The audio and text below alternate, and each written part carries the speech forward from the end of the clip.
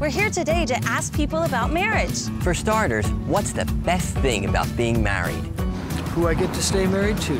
Family. Togetherness. To me, is having a companion. This person. My favorite thing about being married is that I have a partner. Do you think your marriage is good for more than just the two of you? Does it influence those around us? Yeah, I think. In a positive way? I think so. I would hope that people would see that when we're together that we really have a very true affection for each other. What everybody wants, and we know we're lucky to have it. The energy we give out in our home, I think, spreads out to other people. Your marriage just continues to go on and on and on. Oh, sure, and affect generations after us. I think it really sort of stabilizes your whole community. It's a cornerstone of a society, right? Sounds like a good marriage goes a long way. It touches a lot of people. Want to improve your marriage? For ideas, go to foryourmarriage.org. A message from the Catholic Church. Lord, make me a means of your peace.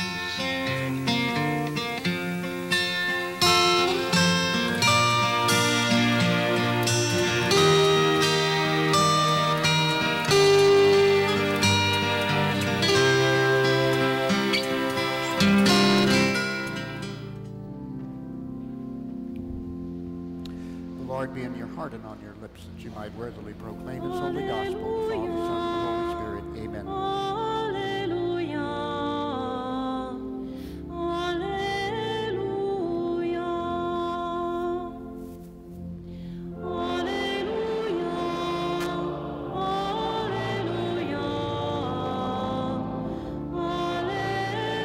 Alleluia. Come, Holy Spirit, fill the hearts of your faithful, and kindle in them the fire of your love. Alleluia. Alleluia.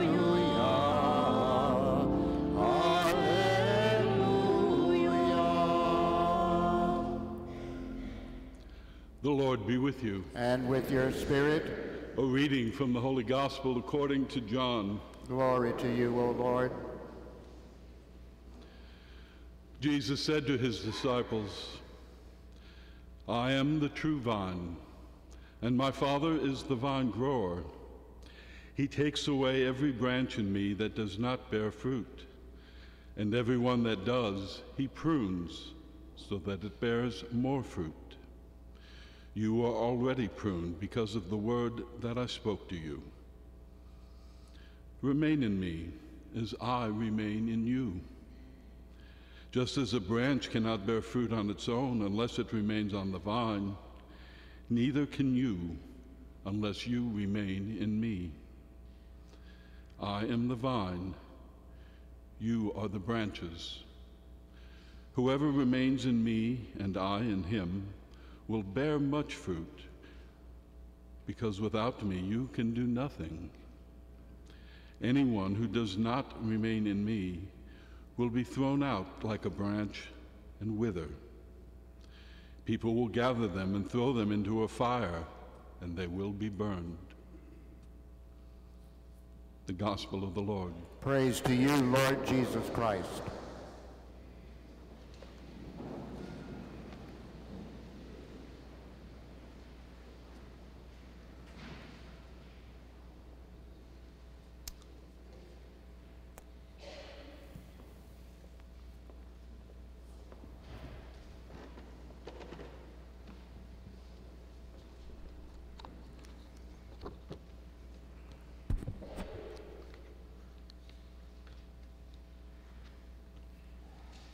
The law of the Lord is perfect, refreshing the soul. The decree of the Lord is trustworthy, giving wisdom to the simple. In the name of the Father, and of the Son, and of the Holy Spirit. Amen. Reflected here among us today is a variety of specialties which represent the diverse world which is the world of law and of laws, from specialties as ancient as canon law to our colleagues who specialize in the cutting-edge realm of internet law. And indeed, you are all truly welcome today. When I began my study of canon law, I was introduced to that famous maxim which is attributed to Aristotle, who lived 300 years before Christ. Ubi homo, ibi societas. Ubi societas, ibi jus. Very simply translated, where there is man, there is a society. And where there is a society, there is law. For the ancient Greeks and Romans, the word for law and the idea of law was synonymous with the word and the concept for justice.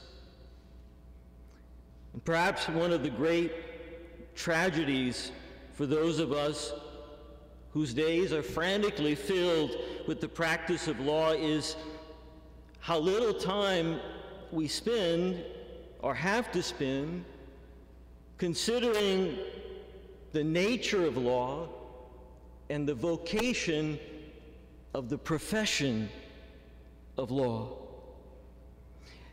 And it's for this reason that days like today are so very important to us. To remember who we are and exactly why our Creator has placed us here. That other great philosopher, Plato, quoting Socrates, reminds us that the unexamined life is not worth living. Unless each of us is reflectively engaged in one of the most human of activities, the practice of law, then we are no longer lawyers, attorneys, counselors, judges, paralegals, clerks of court, and other ministers of the law, but we become merely technicians of the law. When we practice law, divorced from its true meaning, its intrinsic value, then there is that temptation of the Pharisees to use law selfishly for lower ends and separate it from its intrinsic value to individuals and to our society. When we practice law merely as technicians of the law, we remove law, we divorce it from its true meaning, its humanity, its higher calling. No matter what arena is our specialty of law. So much of our lives as lawyers, as attorneys, deals with the written word. Today, more and more on the computer screen rather on pieces of paper, which I much prefer. Nonetheless, the temptation is to see only the ink or the pixels and to forget that before us represents lives, represents people in their interrelationship with society. The ancient Roman jurist, Domitius Ulpianus, held an exalted idea of the lawyer's calling.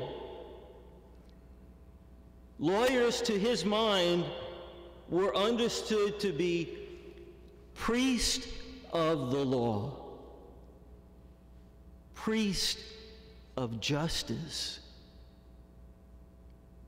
Similarly, St. Thomas More, the patron saint of lawyers, embodied a career which maintained no division between morality, the ethical character of the person, with the practice of law as a vocation and as a true service to the good of mankind. I encourage you to become part of a new endeavor in our diocese, about which you will hear more at the end of Mass, namely the founding of the St. Thomas More Society of Acadiana. I think this will fit and fill a need that we certainly have. Priest of justice. In a sense, then, the lawyer's desk is like his or her altar, where higher values are promoted and venerated. It's no small significance, if we reflect on it, that many of our courtrooms look like churches. I think they're built in that way out of a sense of what they are. Catholic theology, Christian theology, insists on the spiritual significance of our work and maintains that it's a false dichotomy to view our work as divorced from our faith. Is it unprofessional for an attorney to say, I am engaged in God's work? I am engaged in God's work. Certainly there's the necessity of living a balanced life. Law is demanding. Shake your heads if you agree. Incredibly demanding. It can be all-consuming. Unfortunately, there are far too many widows and widowers and orphans of the law. When a lawyer's profession becomes absolutely everything, we all need time for our families, for recreation, for balance, and most importantly, for God. However, it is also unhealthy to so compartmentalize our lives to the extent that there is no unifying theme, that we are different people in different contexts. When who I am on Sunday is so drastically different than who I am in the courtroom or in the conference room. What could possibly unite the many elements of a lawyer's life? Dare I speak today about the importance of the lawyer's daily prayer life. Daily prayer life. When heart speaks to heart and mind speaks to mind of the divine. Law must be practiced on our knees. If there is to be a reform of law in our nation, and who can doubt the urgency of that need, then does not that reform begin in the mind and the heart of each attorney? I love the quote from William Scott Downey: "Law without justice is a wound without a cure." And how often we see that. Where do we find that cure? St. Teresa of Avila, in the 16th century Counter-Reformation, ushered in a spiritual revolution throughout Spain. She was called upon by God to reform the Carmelite nuns of Spain, who had, in all obviousness, lost their way. And she reformed the lives of her fellow religious, so many of whom, despite their calling, had become more interested in the world than in serving God. How did she do it? What was the secret to her spiritual revolution? She introduced the nuns, and through her fellow religionist, St. John of the Cross, to a very simple way of meditating every day on the Word of God. In the computer world, we speak of trash in, trash out, and that's us. I cannot become a more godly priest, a more godly lawyer, a more godly minister of the law, unless I regularly fill my mind and my heart with the Word of God. Our lives need that unifying element, that deepest part that can never be taken away from us, if we're to be truly human and fulfill our purpose on the earth. Psalm 19, I believe, is the psalm of the godly lawyer. Lord, how I love your law, how I meditate upon it day and night. Verse 97. Like Jesus in the Gospels, we must withdraw from the daily frenzied world and develop the habit of daily meditation on the Word of God. We study the law, but how about our study of the law of God? And in this way, opening ourselves to the voice of the Holy Spirit. And then the result is that you and I carry with us into the office, into the conference room, into the courtroom, the voice of the Holy Spirit.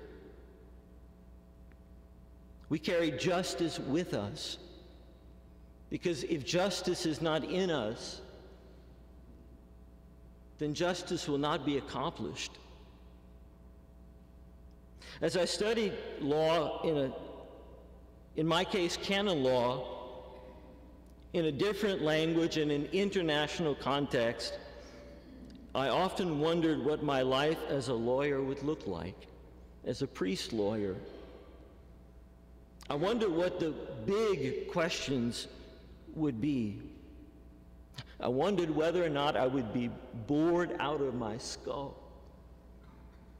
I doubted the latter, however, because even among my canon law friends, I was considered to be a hopeless legal geek with the unfortunate capacity to become absorbed in the minutiae of this giant ocean that we call the law. I anticipated that my future as a canonist would be tribunal work, immersed in marriage law, if you pardon the analogy of doing autopsies on marriages. And by the way, that word annulment,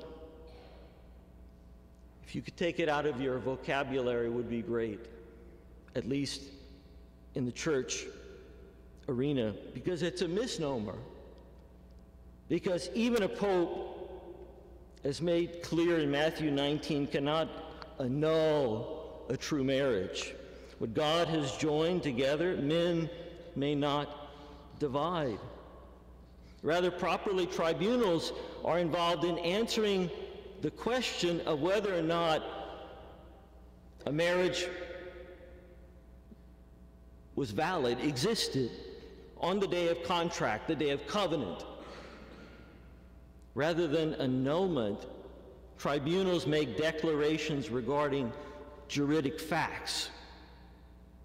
Was there a marriage on the day of the wedding ceremony?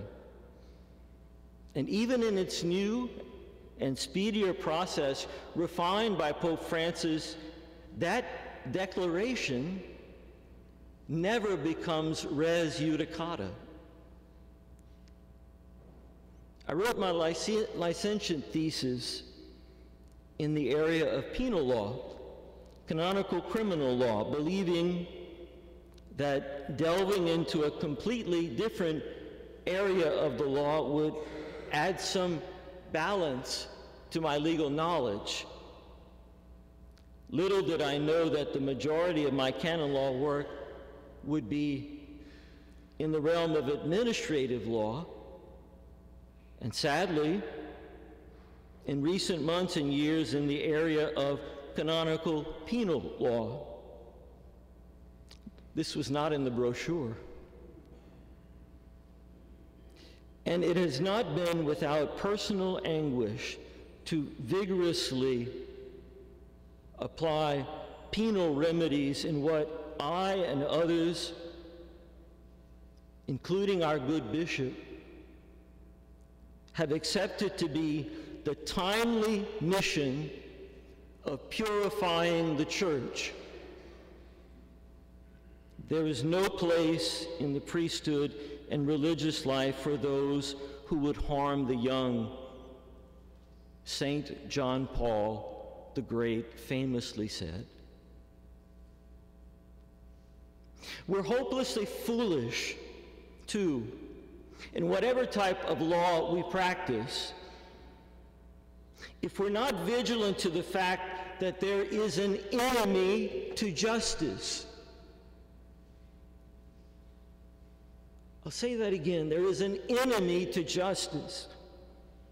The father of lies, the prince of this world, who tempts far too many of our colleagues into selling out their ethics in the belief that justice is of no account, that the law is not about justice, so long as I provide the client, the friend of the friend, with his desired result, and I sacrifice my character on the altar of human respect.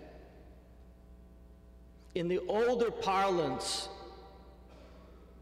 in canonization cases, we spoke of, and there was appointed, the devil's advocate. And his role was to argue against the sanctity of that person. Well, the devil's advocate takes his worn-out seat at the bar in so many legal proceedings.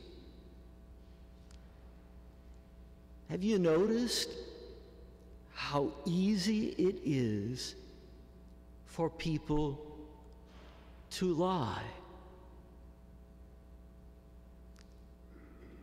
Have you noticed how easy it is for people to lie even after taking an oath?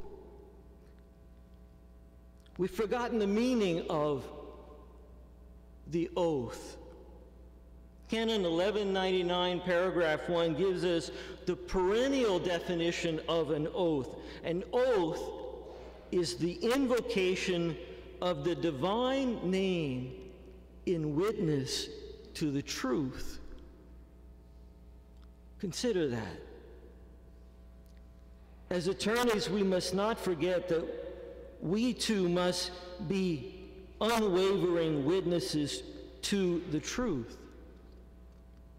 I, like many of you here, involved in the practice of criminal law, albeit I practice it in a very different context, can identify with the words of the late Justice Anton Scalia, who said, "The judge who always likes the results he reaches is a bad judge." That word judge could be replaced with defense attorney, prosecutor, paralegal, canonist, bishop. The law, like the lawyer, must be constantly reforming itself. And that can only happen if lawyers are attentive to daily working on our moral cores, if indeed we dare hope to be priests of justice. Justice founded on truth, facts, genuine evidence, and just principles will lead us to embrace convictions which sometimes carry with them emotional pain, perhaps even the loss of cherished friendships, not to mention financial disadvantage. This is the sacrificial character of law. And it brings us back to that question: am I doing God's work? As a lawyer, a minister of law, am I doing God's work? As this judicial year commences, I hope that that persistent question nags each one of us. Am I doing God's work? Helping us to strive for something higher, something noble, something worthy of our sacred calling. Be not afraid. James chapter 1, verse 5 gives us a promise of which we must humbly and often avail ourselves. James writes, "If any of you lacks wisdom, you should ask God, who gives generously to all, without finding fault, and it will be given to you." In the name of the Father, and of the Son, and of the Holy Spirit.